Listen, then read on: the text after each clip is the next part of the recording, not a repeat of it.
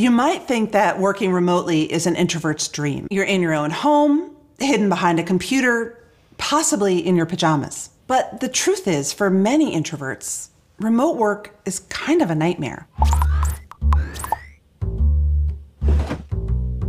Now that the pandemic has chased many of us out of our offices, we're chafing under the new remote rules of work. Too much screen time, a lack of boundaries between work and home, endless video calls. The same things that make remote work difficult for introverts make it difficult for everyone.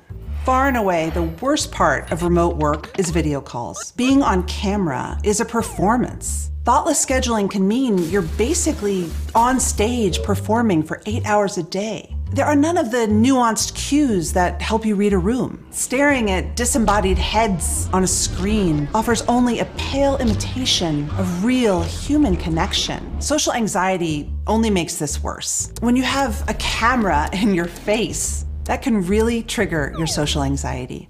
It takes energy to be on. So the key to managing remote work is to protect your energy. First, pay attention to ritual and routine. As much as we hated our commutes, they were a ritual that created a boundary between work and home, and we need that. For many of us, those little breaks that we would build into the workday, going to get a cup of coffee or a chat with a coworker, those are gone too. For me, those rituals are when I gather my energy, assume my work character, and get into the right headspace to dive in. So how can you recreate those breaks and boundaries at home? The key is to be intentional. It could be music or lighting, a pep talk with a friend. You could take a walk around the block at a certain time of day, or even a breathing or stretching routine before you sit. Whatever it takes for you to delineate the transition between work and home.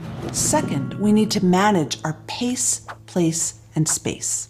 You can think of pacing as managing the interactions that tax your energy versus those that recharge you. You could schedule fewer video conferences because remember, those are performances. You could schedule downtime or recharge time after performances. Oprah does this, as do many introverted performers and CEOs. You could consider the time of day. Think about when you can typically summon the energy to be on and save other times for quiet work. For place, use your workspace to help you enforce good boundaries. Even if your desk is in your kitchen, make it feel like a workplace.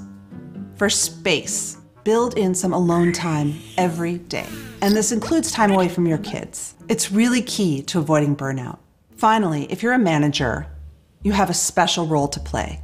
To help employees protect their pace, place, and space, manage the room during video calls.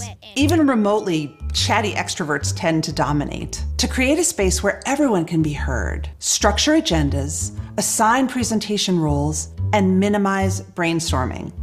Brainstorming can trigger social anxiety and it can freeze up introverts. Instead, create a shared space where people can write their ideas before a brainstorming session. Favor audio over video calls. Research shows that we actually communicate more emotion and nuance via audio alone.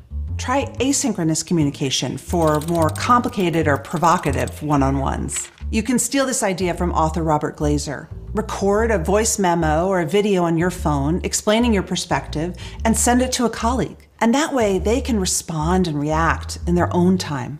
Along with a lot of challenges now, we have an opportunity. Remote work is here to stay. So don't just transfer old habits and old company culture to remote work. Build something better. To get started, ask the introverts in your office what their ideal day looks like and take your cue from there.